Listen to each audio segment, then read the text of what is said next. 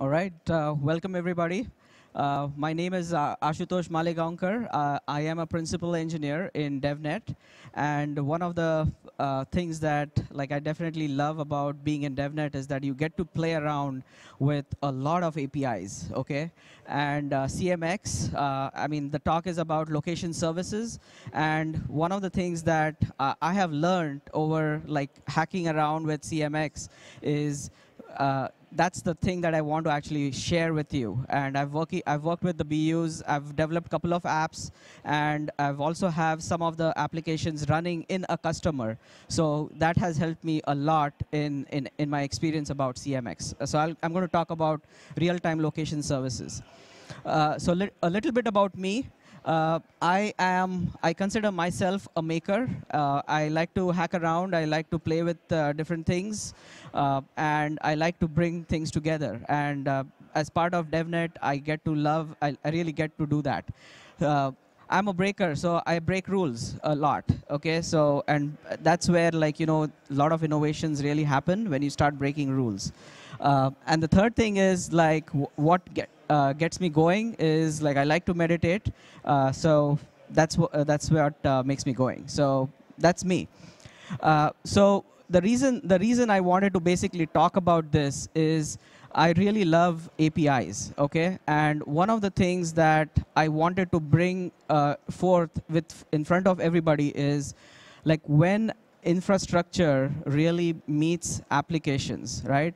I wanted to talk about a story that I was working with a developer, an Apple developer, and he said that he was building an application for location services. And when I told him the network can give you that information, he was like, really? How's that possible, right? And when I talked about how using CMX or Meraki APIs, his eyes really popped open, right? And he said, I want to know more, because today what he's trying to do is he's putting beacons all over the place, trying to get location services.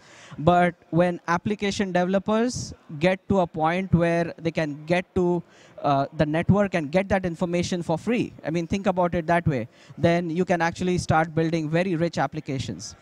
So and definitely I've built a lot of products inside Cisco, and one of the things that I love working with customers. So at the end, if people want to come up with their use cases, talk about them, I'm more than happy to help about that. So this is what I want to go through today. I'll introduce what the basic definitions of each of the terms are. I'll also talk about some of the Cisco technologies that Cisco has to offer. And there's definitely one thing that I will bring up right up front is that there is no one size fits all kind of a solution. And you'll realize that as soon as we start talking about things. And we'll go into a little depth of talking about what it means, right? How does triangulation happen? What is virtual BLE? So you'll get to those things. And then I'm going to talk about some use cases that definitely you'll know and you can relate to, because maybe they are part of your ecosystem or your customers or your problem definition. At the end, we can go through a simple code, and more than happy to walk you through the code and figure out what it does, so that way we can talk about it. And then before the conclusions, if you have any questions, I would like to take questions on anything you have.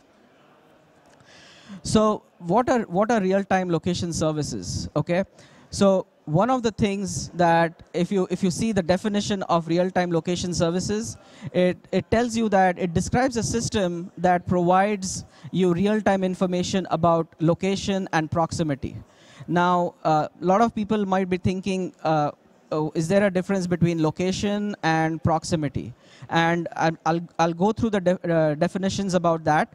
And one of the things, you use these technologies to actually do navigation, to find objects, to find people. Definitely, that's what and for marketing purposes in retail, you'll actually do marketing kind of applications. So that's the basic definition of RTLS. Now, one of the things that any indoor location service actually like it requires is like you have to see how accurate your location service is. People who have played with it, you'll realize that one of the things is, like CMX, people who know, like CMX used to be like, initially it used to be like 25 feet. Now over time, it's come down to 3 feet. So that's what I was talking about, accuracy in terms of where it is. And then the other thing is in accuracy is how important, what is the confidence level that the system is giving you in terms of like, yeah, I have 100% confidence that this is really the position of where this person is on the map. Then the density, right? Like density means like you're talking about taking multiple locations together and seeing like if I can actually track down like 5 tags in a particular zone. So that's also very important when you're doing indoor location. The fourth one actually is one of the very important ones, is the cost of the hardware. And one of the things that you'll realize that if people actually do beacons, you'll realize that like in order to actually do a beacon everywhere, you have to actually like have somebody roll a truck, install the beacons. The other thing is that you also have to change batteries, okay, every now and then. So like right now, I'm actually using a Bluetooth beacon on my badge, and I cannot do anything because this is like a one year lifetime thing. Once it finishes, it's done, right? So this is something that you have to keep on investing in Bluetooth beacons. And finally, like there's a power consumption of also beacons, right? I mean, this is where like I have to go and change the batteries, the BLE sometimes, or I have to find a way to actually like put it on a USB power port to make the BLE power up. Now, what is the definition? I mean, this is a definition of location services as we all know about outdoors, right? So location, again, the second one is about indoor location is typically based on Wi-Fi systems. Okay, so the way it works is that you have like multiple APs deployed, and based on your RSSI value, and for people who don't know what RSSI value is, it's the signal strength of the Wi-Fi at this location. So if you look up, right, you'll see that there are multiple APs that are hanging out, right? I mean, so what is happening is at this point, my phone, when it is actually looking either connected or like even the fact that even if I've just turned on my Wi-Fi, it's actually looking out for which are the SSIDs that I can connect to. So that's good enough for the AP to figure out what the signal strength is where I am standing. Okay, so that is what is used to calculate where that person is on the map. So that's the technique that indoor location is using some of the technologies that Cisco has already developed. Now, what is proximity, right? So this is where I want you to be a little clear, because proximity means like how close you are to a particular device. And when I say that, it's typically done with like either beacons or virtual beacons. So what you could do is like, or you can do it even with indoor location, but you have to find, you got to do like, think about it as you can create zones. And if I'm in a zone, then I am in that zone, or I'm at very close proximity to that zone. So that's how you'll get to the proximity part. So I hope that you guys are clear about what proximity and indoor location is. So that's the difference. Now, inside Cisco, right? I mean, there are multiple solutions out here, but I want to like bring up the first one is CMX. So as I told before, right? So there is a user who has his Wi-Fi device. It could be your cell phones, your Mac, or whatever device that you have. It's connected to the access points, and again, it doesn't need to connect, but it can be in just beaconing and asking what is the SSID.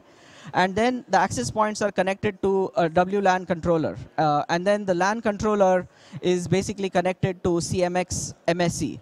So the MSC is the brain behind locating the device. So what it is doing is, like, each of the APs, they are getting that information, right? The RSSI value for my device is actually going to AP1, AP2, AP3. So each of these devices is actually telling back to MSC and telling that, okay, here's a device with a MAC address X, and the signal strength is Y, right? And then basically, CMX will use that information to do triangulation and figure out where that person is exactly.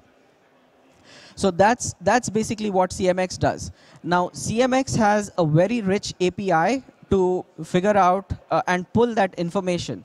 So you can define zones, you can define MAC addresses, you can define get information about like people, all those kind of things. That information can be brought out from CMX. Now, the other thing is that CMX itself has a very good analytics UI. In my opinion, Cisco can do much better, okay? Because yeah, it's a good dashboard for administrators. But if you're trying to solve a customer pain point, then you need to start building applications on top of it specifically to your use case. So, and that's something what you could go through and figure out. So DevNet, we have learning labs for understanding what CMX APIs are there. So you can actually go take a learning lab and like look at those APIs. And I have a sample code that I have already. So you can download it, you can play with it and see what you can do with it. And so in the apps, like I'm going to show you the application which is running live here. And then there is an application server where you can also do like, the iPhone app server, so where you can actually do notifications and stuff like that. That's what the application server is. So it will talk to MSC, get that information, and then if I want to send a notification to the iPhone through iPhone notifications or like Google notifications, I can use that as the app server. So that's the layering of how CMX really works on-prem. Now, CMX, yeah, and then the application server, this is the notification that I was talking about. Now, one of the things that if you see here, right, so you have the Wi-Fi devices. They're talking to the APs here, and then you're talking to the WLAN controllers, and then the MSC. That's basically how the whole flow is, and then you're also sending it to Prime. The reason there is a Prime in there is for maps. So you can download the maps onto the MSC. So you can actually figure out what the zones are, and you can actually do some configurations on the MSC. And this is exactly what is the APIs. So you can actually use APIs to talk to the server. Now, one of the things that I did not mention here is CMX also has like a cloud solution, okay? And this is it's pretty new. It came out about 6 months or 6 or 7 months back. So what happens here is instead of it being on-prem, this data from the WLAN controllers is actually sent into the cloud. So there is an agent that sits on-prem, and it's sending that information in the cloud. So you can actually build the same application that you're trying to build on-prem, but use the hosted version of CMX. So that's another thing that you can actually start using also. So going back, so what is hyperlocation? Okay, so this is what I was talking about before. Like a long time back, about like 3-4 years back, like the location-based services, the accuracy was about 25 feet, okay? Think about it that way. But over the years, now if you look at it, we have come down to a point where it is 3 feet, just with Wi-Fi.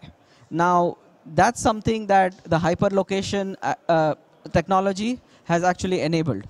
Now, what is hyperlocation is, it is a set of array of radios that are inside the AP. So think about it as like initially like one radio was just doing like, I mean, any AP was just having like 2 or 3 radios pointing in one direction.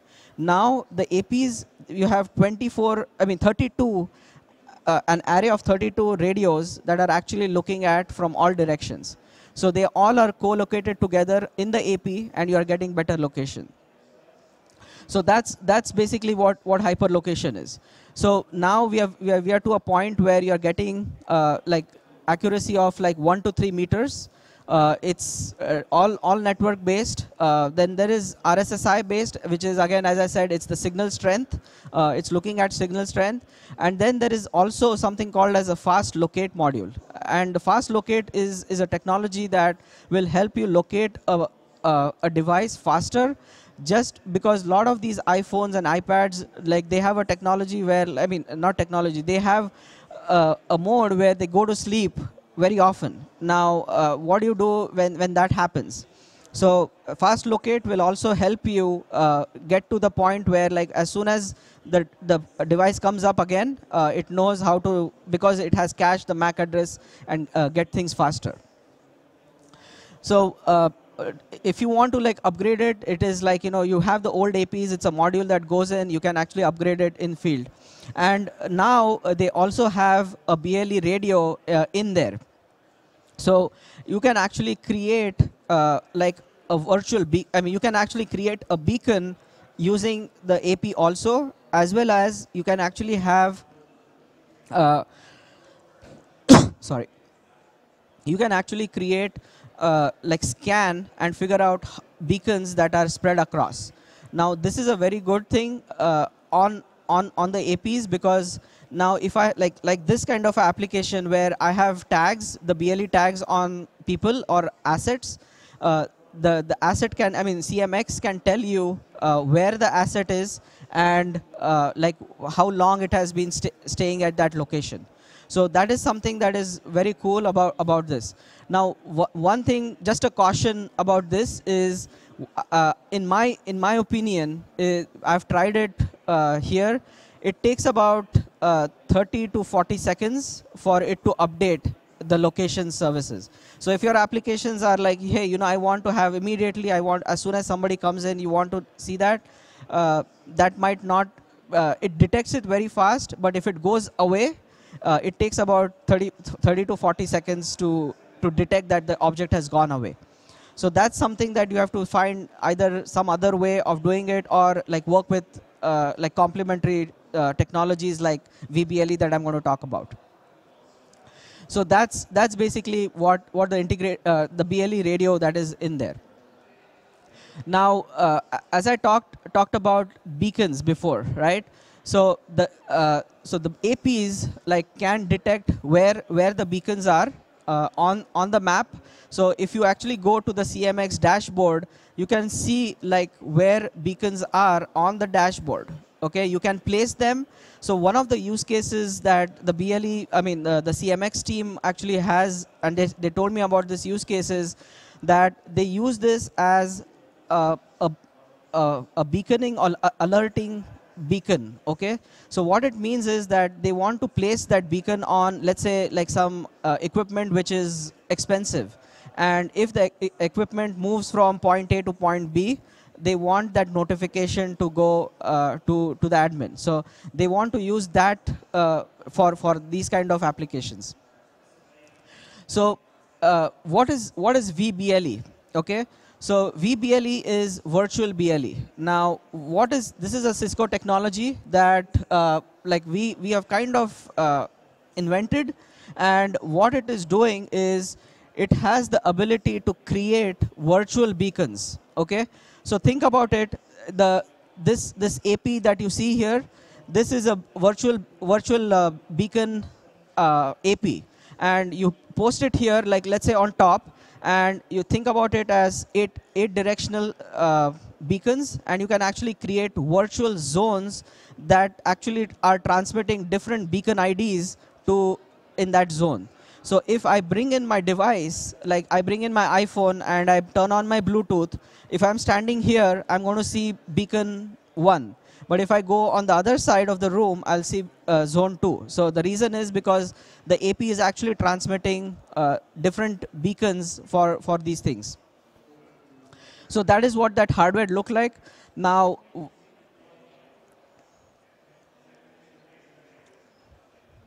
yeah, so again, this is something that I talked about before. So the way it works is like the beacons, once they are placed, the information goes from the APs to the CMX. Okay, and the CMX has that information because CMX is the one who has the map information. we can basically know where that beacon is located by taking that information. So they also have a look, because they are looking up the map coordinates and figuring out where this beacon is located. So again, there is a lot of like machine learning, understanding of like where beacons are, how they travel, so that you can actually figure out the exact location of the beacon. Now, this is what I was talking about, right? So if this is kind of like a restaurant scenario, like if I have one AP or like virtual BLE AP sitting in the top, I can actually divide this room into like 8 different parts, and I can say that like this person is in this area, this person is in the dining area. I mean, whatever like you figure out, and think about it as a retail use case, right? Where I, as a customer, walk in and I can be in, let's say, the men's section, and once I send that information that I'm in the men's section, I can get back a coupon that says, hey, like 20% off today, right? Versus if I walk into some other section, I get a coupon for that that thing. So that's virtual BLE basically. So the other use case that I have found interesting here is like typically like in doctors' offices or places where people actually are in the waiting area. What you could also do here is like you could have the beacon counting algorithm that we have. So if I have a zone that I've created, and if the zone says that there are 20 beacons right now based on the phone, then you know that like I have 20 people, 20 patients waiting for me. Those kind of applications can be turned on. So I want to shift gears to like Meraki here. Okay, so one technology is CMX. The second technology is Meraki. Okay, so now I'm just shifting gears to Meraki at this point.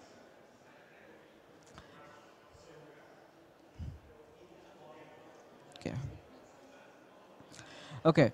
So Meraki, like for people who know what Meraki is a cloud-based AP like APs that are managed through the cloud.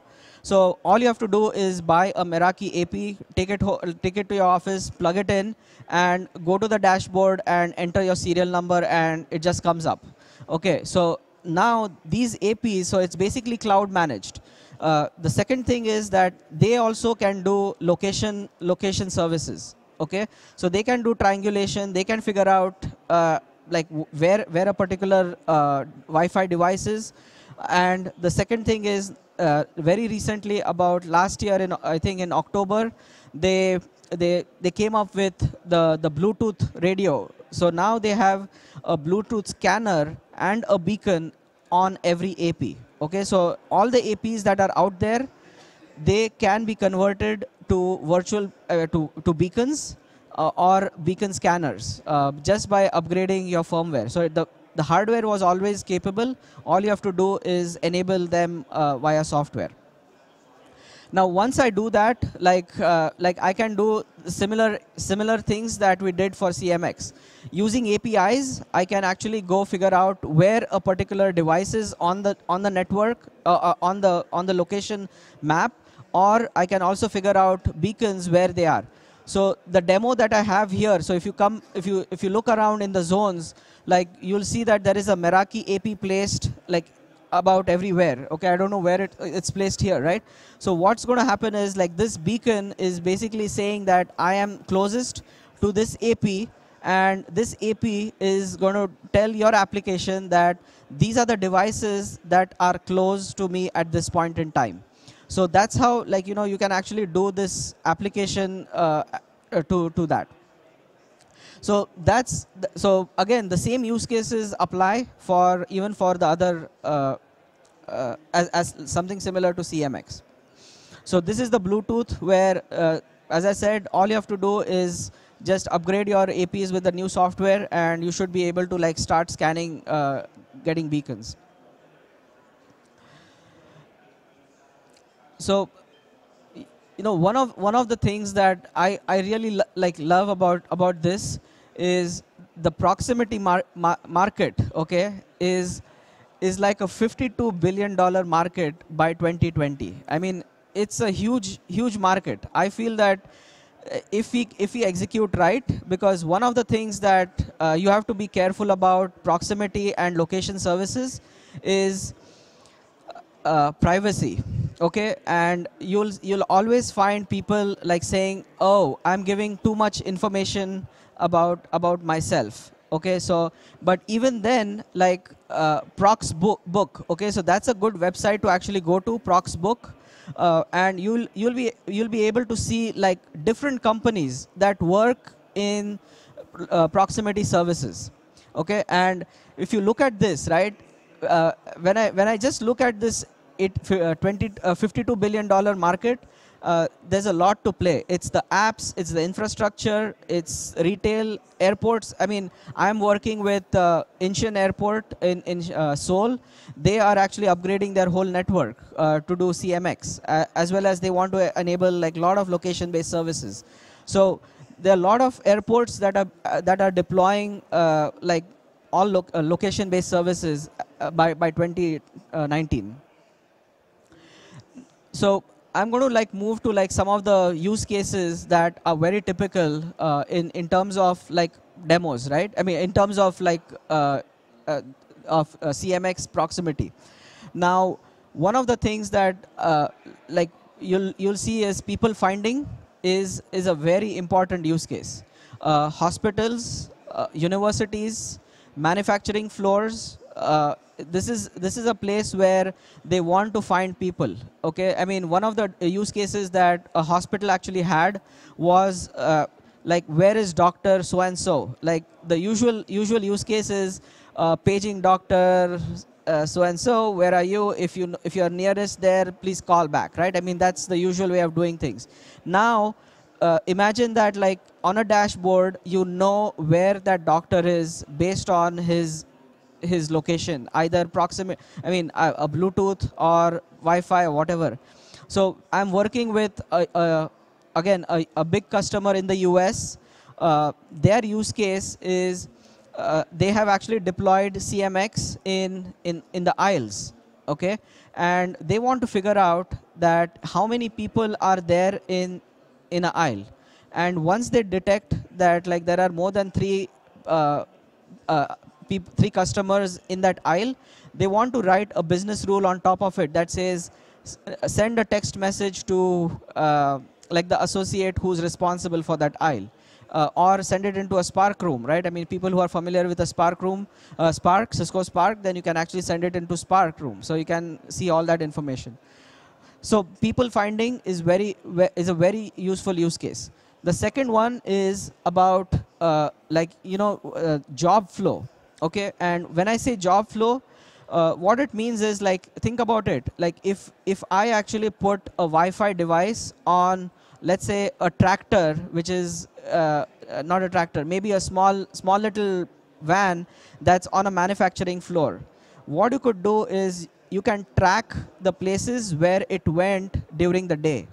And in manufacturing, there is something called as CIP, okay, which is continuous improvement program, where they are always looking for like some days in the week they manufacture 10 of the things that they're manufacturing, but on some days they manufacture only 6. Now they are wanting to know why this is happening, right? So what they are doing is they can actually put a Wi-Fi tag on these moving parts and figure out where are the places where people are spending or spending more time during the week.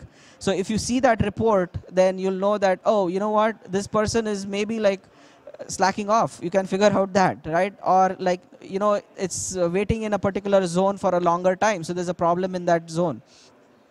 So that's there. And then expensive things, right? I mean, if you want to track those kind of equipment, that's another use case that you can use for, so people, job flow, and the tools that the assets that you want to track. So geofencing, right? So geofencing is another application. So one of the use cases that, I mean, we have a lot of fun in the office, okay? So what we have done is, whenever our boss walks into the office, we actually have a light that turns green. Okay, so everybody in office knows that the boss is around. Okay, so this is a simple use case, but it is a way to tell that using proximity, Wi-Fi location services, you can send alerts. You can do you can actually write business rules that the asset is walking out of the door.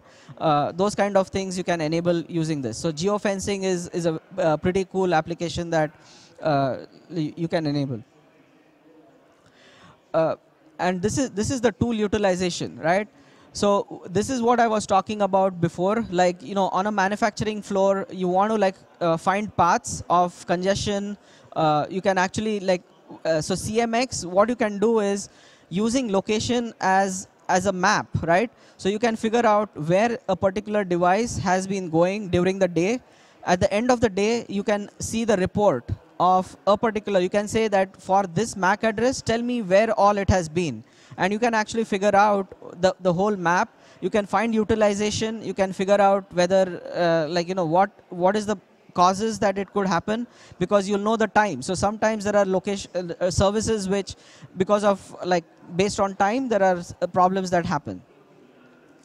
So that is to do with tool utilization.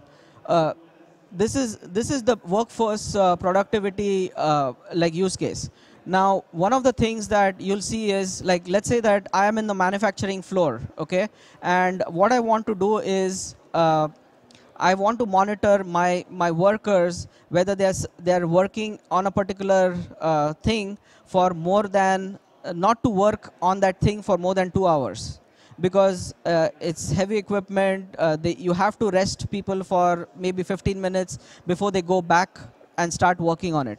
So just by putting a Wi-Fi device or a beacon in their helmet, now what you can do is you know that I'm taking care of my employees, because it's also not sometimes for people who are supposed to stand up for 8 hours or wear a helmet for 8 hours. It's actually not good. So you want that helmet to be off and kept for some time. So those kind of workforce productivity use cases are also popping up more and more that I've seen. Okay, so this is where I want to show a demo of what I've done here in the DevNet Zone. So what you see here, right, is the use case that I talked about before, right? I mean, all of us are wearing these badges. Now, for some reason, not everybody is showing up now. I don't know why, but this is a live dashboard, which is basically tracking people, right? Now, we are getting information pushed down to our application, and this is an application that we have written in DevNet. And the retail store that I was talking about before, we are piloting this application with them. So this is something that we can actually use to track people and associates where they are. So think about it. These are all the DevNet people, and let's say that I want to send a text message to Colin here, right? So what I can do is not just look at his where he is, but also look at his profile, right? I mean, what is his basic expertise? Or let me look at Mike, let's say. Look at his profile. He also didn't write any expertise. But you can actually look at people and look at their expertise and figure out, this guy has written a lot of expertise, right? So one of the use case that we are going to have at Cisco Live US is you as a customer walk into meet the engineer. So we have the meet the engineer zone somewhere in Cisco Live, and you walk in and you say, hey, I'm here to meet an expert in, let's say, ACI. You heard about this thing, and you want to know. So what you could do is technically go to this dashboard. I can just search up who by typing ACI. If there is, so there's no ACI. Let me see CMX.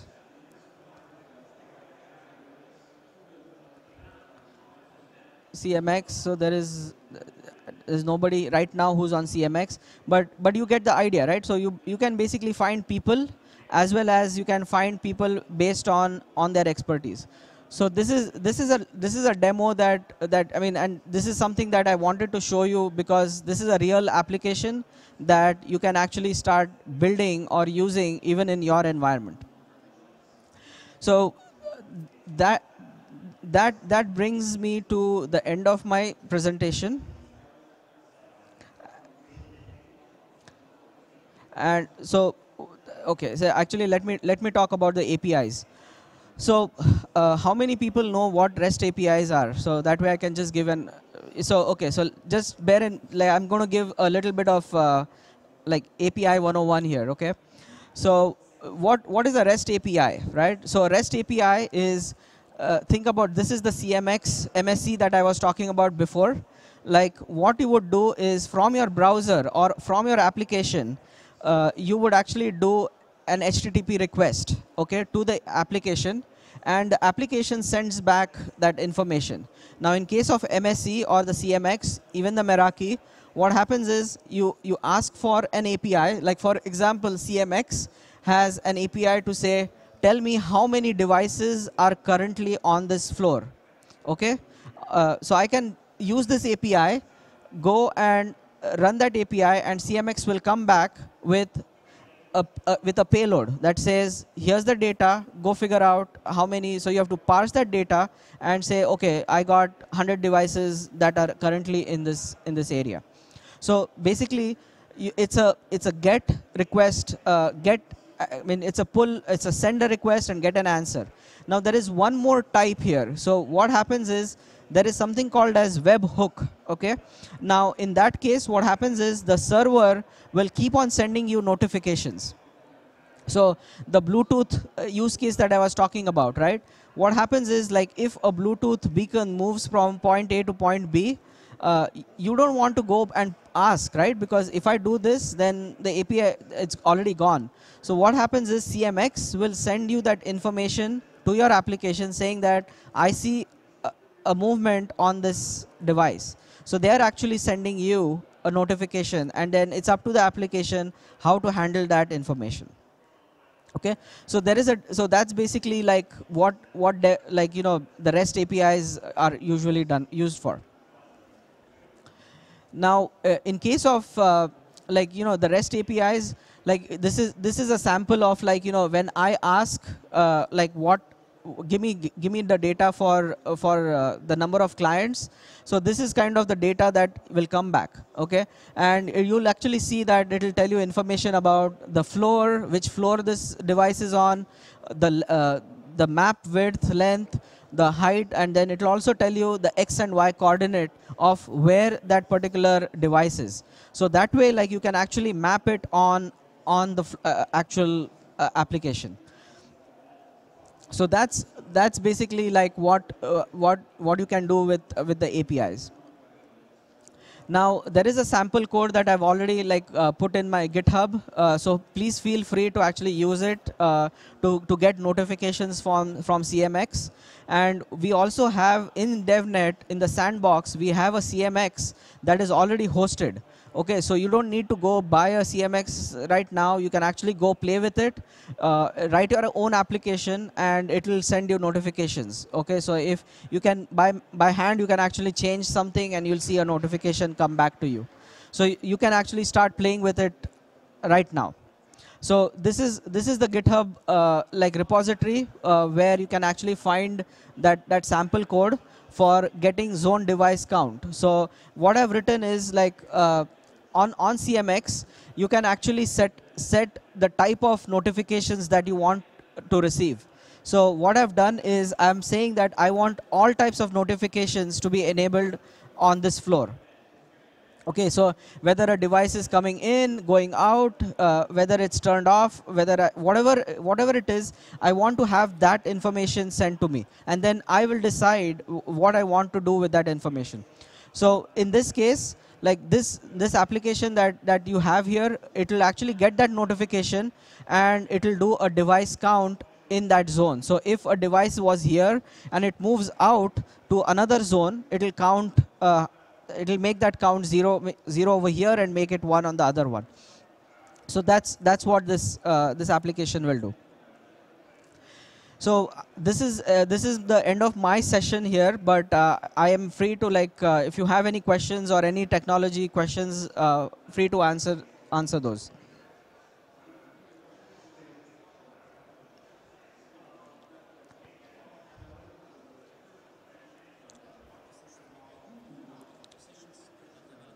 Which ones? The slides are available. Yeah, they should be available.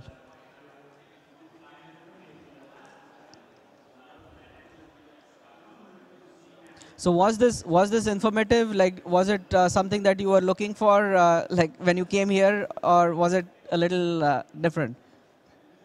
Yeah.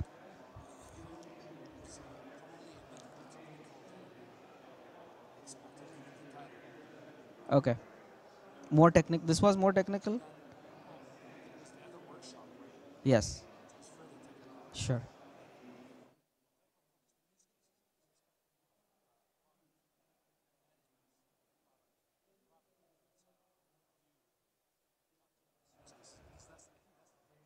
Yes. Okay. Okay. Thank you.